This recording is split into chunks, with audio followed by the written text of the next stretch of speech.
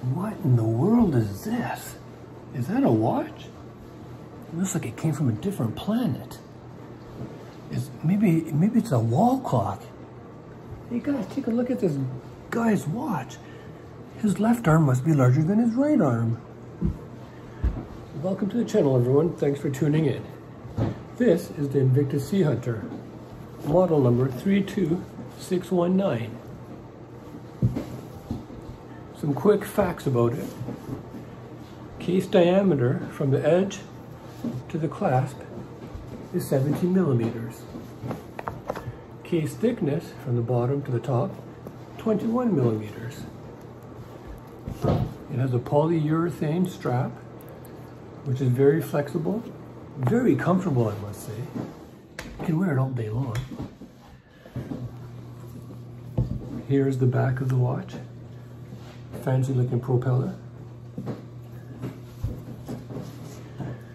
Front, we have a gold plated bezel,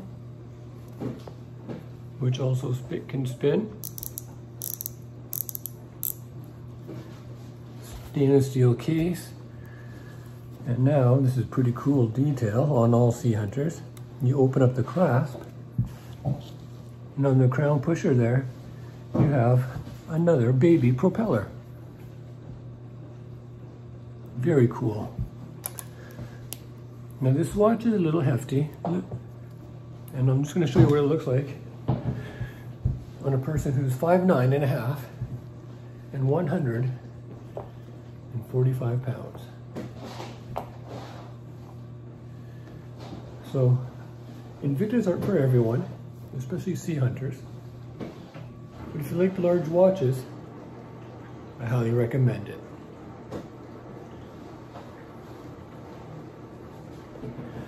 So this is what it looks like on me.